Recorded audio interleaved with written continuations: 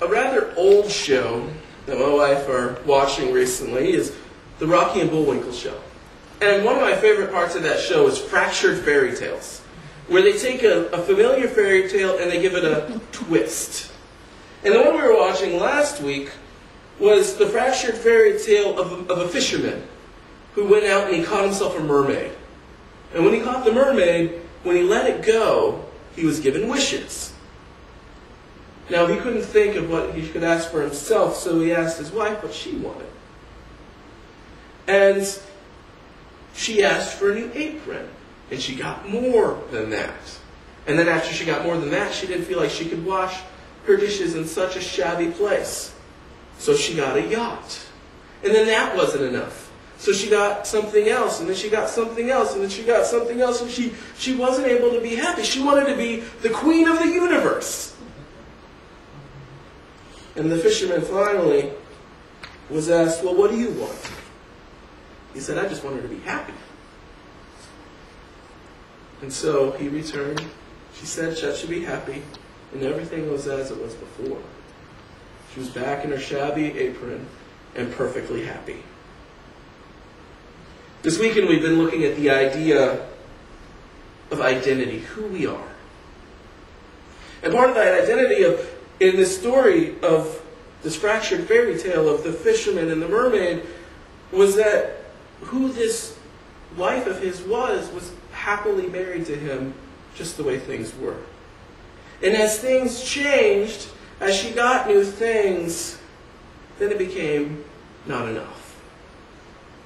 She got a little taste, and a little bit more of a taste, and a little bit more of a taste, and it just wasn't enough. After that, it wasn't enough. But strip it away, and it was plenty. What do we need? Where is our identity?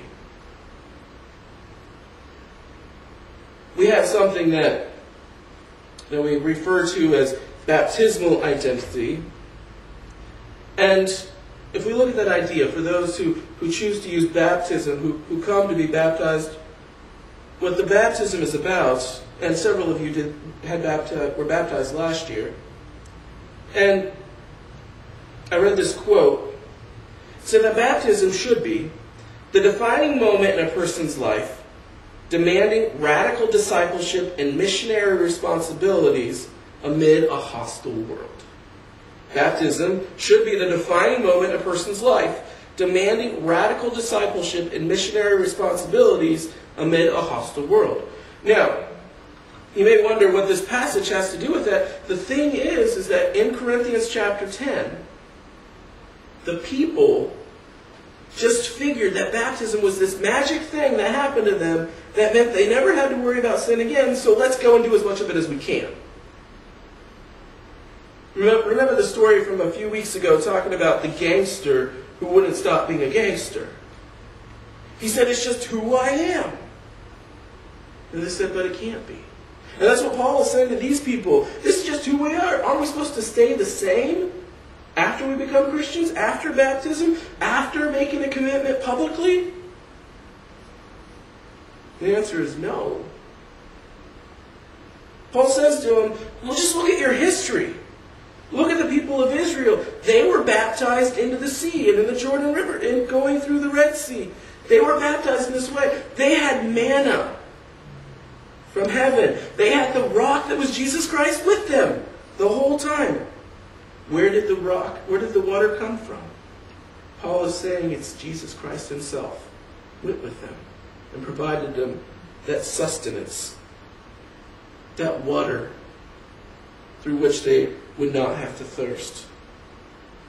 But the reality was that all these people, so many of these people, they made mistake after mistake after mistake. Because even after such a wonderful thing of being taken out of Egypt, they still sinned. It's not just a case of they heard about God's wonderful works, they lived it. Isn't it amazing how quickly we can fall into leaning on our own understandings? We talked about this last night at the retreats. We looked at the Hall of Fame from Hebrews chapter 11. of each person and what they went through, and that faith that they needed to have, that faith in God, that faith in a person. And then in that passage, let's look at that real quick. Hebrews chapter 11.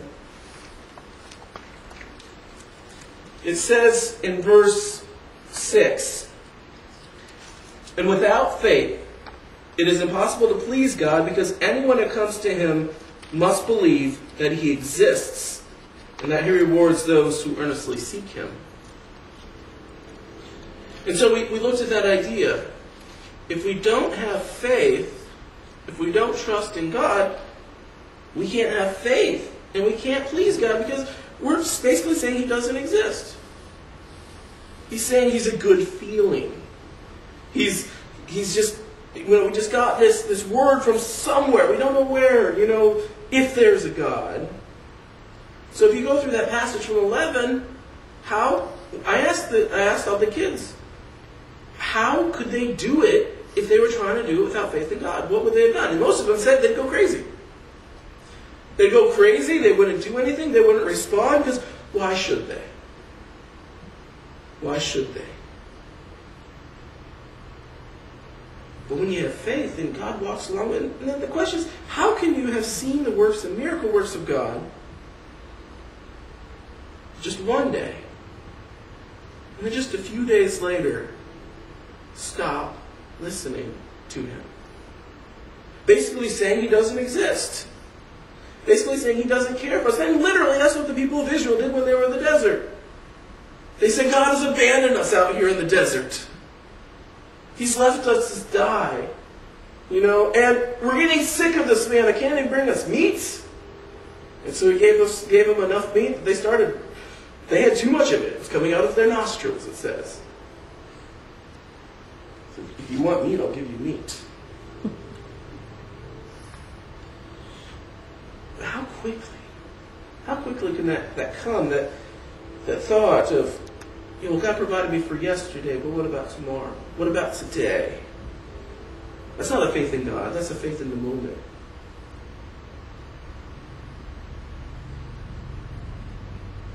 We proclaim our identity. One way that we proclaim our identity in the church is through baptism. That is that public proclamation to say, I believe in Jesus Christ. And I'm going to make a commitment from this day forward to live a life that is different. The same study talks about this, and that idea of what does it mean to become a Christian? What does it mean to, after making this proclamation, living this out? It says the process of becoming a Christian, the imparting of the essentials of the faith, is a chief concern of the Christian community from its earliest beginnings. This is not as early as it gets here in chapter 10. Don't simply lay aside the commands of God. Listen to what His commands are. Live a life that is better. Live a life that is outstanding to God. I've been talking over and over again during this Lenten season. Part of our identity as Christians should be that when people look at us, they see Christ.